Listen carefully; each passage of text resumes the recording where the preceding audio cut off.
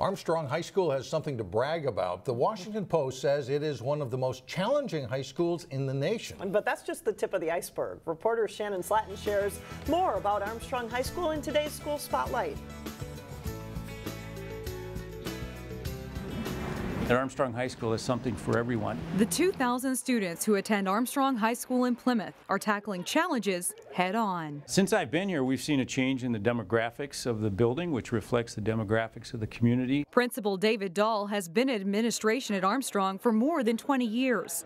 In that time, he's seen the population shift to become more diverse. And at the same time, the number of students taking rigorous advanced placement classes increase dramatically. Last year we gave about 1,400 AP tests, and we're getting really close to having the demographics of the students that take those AP tests reflect the demographics of the building. Advanced placement is a program that's run by the College Board, which allows high school students to earn college credits and to take rigorous classes as high school students. Students have access to a growing number of advanced placement classes, and they can earn college credit starting as early as 9th grade. Our goal is to have the kids take something challenging before they leave Armstrong, and we've had great success with kids feeling like they can move from the regular to the AP without being a huge leap in ability level. You add more dollars in, prices go up. What is that trend called?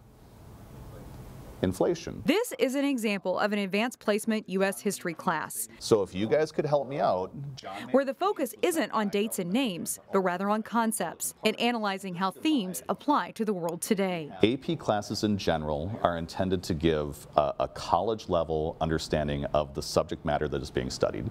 And so it's the same content that they're getting in a regular class with more rigor connected to it, obviously to achieve college standards. Armstrong students are challenged in extracurricular activities too, with more than 40% being involved in some sort of sport, club, or program. We pretty much have something for everybody, and if we don't have it, we find a way to find it. Many programs, like theater, for example, encourage students to develop important communication and team building skills. Being a part of a production, they also get to become really close to other students, and I think in this day and age where kids go out to dinner together and sit on their phones and communicate with each other through digital ways, this is a face-to-face communication that's helping them explore their emotions and learning how to communicate that. Teachers, parents, and students promote an idea called Falcon Pride, and you'll see it around school.